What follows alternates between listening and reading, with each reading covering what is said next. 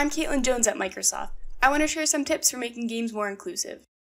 In a game, the player's goal should always remain clear. This can be accomplished by giving the player tangible objectives that they can review at any time. In Life is Strange 2, the main character's journal contains a list of your current objectives. When you complete an objective, it's automatically crossed out. In the Outer Worlds, you can enable an objective tracker in the settings menu. It provides quest updates in your heads-up display and makes it easier to stay focused on your current objective. Make sure to provide options to enable waypoints, path markers, hints, and directional cues for gamers. In Assassin's Creed Odyssey, map markers for the current objective appear in the heads-up display. Players can even choose to have their horse automatically follow the road to their next destination. If a game has a long, overarching narrative, remembering what's going on can sometimes be hard. Not only for people with cognitive disabilities, but for anyone who hasn't played the game in a while. That's why it's a good idea to provide summaries of progress.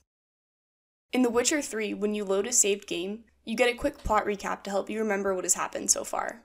Triss could not help Geralt, yet she did direct him to Kareem Tilly, an Oniromancer and an expert at finding the lost and the missing. So that's it. Thanks for watching and joining us on our journey to make gaming for everyone. To learn more about how to make games better for everyone, visit aka.ms/xga.